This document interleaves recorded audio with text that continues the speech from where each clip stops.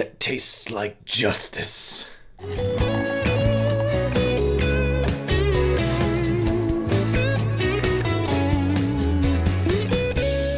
So first, to get something out of the way with, I am a huge fan of Mask of the Phantasm, and this is the Blu-ray review of the film that was just recently released. Now, there's a lot of movies in the DC animated universe that you can go back and forth on which ones are great, which ones are alright, which ones are bad, but there's always one or two that stand out as being the best of the best.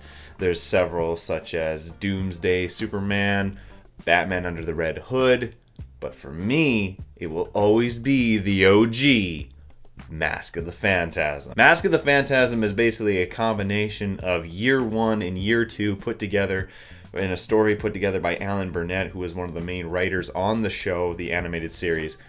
And this movie is fantastic. It has excellent pacing, excellent voice acting, incredible action sequences, a masterful performance by the Joker. Mark Hamill's performance as the Joker in this film is absolutely standout, not only with how he delivers it, but with the dialogue, as we truly see what Ed Brubaker put into his story, The Man Who Laughed, as the idea that the Joker can switch back between a childish prankster to a absolute insane psychotic on the spin of a hat. But really, what the heart of this story is if Batman could find love. And I'm not talking about comics like Hush or the ones that Kevin Smith did. I'm talking about what would happen if Bruce Wayne had to decide between the vow he made to his parents or being happy. Now, a lot of people talk about how awesome the Phantasm is, how cool the setups and the action scenes are, how cool the Joker is, but the love story with Andrea Beaumont is one of the key parts of this film and what makes it so good. This is an origin story, as I said earlier. This is year one mixed with elements of year two, and what happens is, along the way, as Bruce is creating the Batman, he meets Andrea Beaumont, who he finds love with. And one of the best scenes of the film is when he's at his parents' gravesite in the rain, crying, trying to convince himself, not so much them, himself, that should he give up this vow, should he change. He even says, I didn't plan on this, I never planned on being happy. There is so much deep shit in this film. It's amazing that this is called a kids movie, because there is so much maturity, so much amazing detail into the creation of the characters. When Andrea Beaumont has to flee with her father because he is so embezzled into the mob that he has to go into hiding, Bruce loses all hope of a happy life, and when he puts on the cowl, we see Alfred go, oh my god, because he has now become the exact personification of vengeance, the thing that Alfred was afraid that he would become. Of course, the story of the film is really interesting. The idea of gangsters who were affiliated with Andrea Beaumont's father are slowly being killed off, and the Batman is being accused of these murders, and all the while he's trying to figure out who is doing the acts, while at the same time trying to rekindle this relationship with Andrea Beaumont, who has arrived in the city.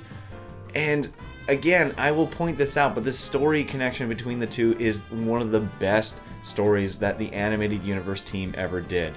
The story is so well formulated, and how it comes to its conclusion, the giant battle inside the old New World thing is so cool, but at the same time it's so heart-wrenching, because as much as they want to try and get together, and you want them to get together, all the elements are against them. And the Joker is using freaking planes, and Batman at one point just grabs him up in his cape and smashes him like a boss. The animation style, in some areas, is a little bit Yankee, but this movie was made in 8 months. It was never originally supposed to be released in theaters, which it was, which Bruce Timm was always said it was kind of a bad idea because it bombed.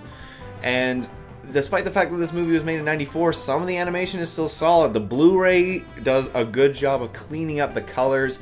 It really makes things a lot more crisper. Originally, I couldn't really see the difference until I popped the DVD in. I was like, okay, yeah, there's some differences. However, there's still no special features. There wasn't any special features on the DVD, and there's no special features on the Blu-ray, which is a bit of a wasted opportunity in my opinion.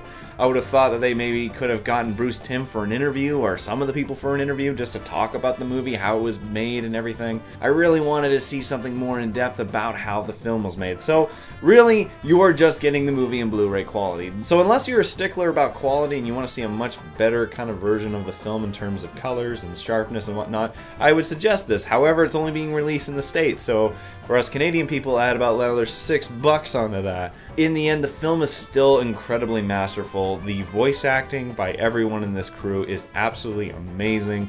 The twists and turns of this film is still stand out. The fact that this is only 76 minutes and yet it holds so much content, yet the pacing of it is still masterful, it doesn't rush anything, it doesn't drag anything too long, is an amazement, and I still have no idea how these guys put this together, because in terms of an original idea, the only thing that I can say that comes close-ish to it is Gods and Monsters, but that had a few issues here and there, but it's still a fantastic film.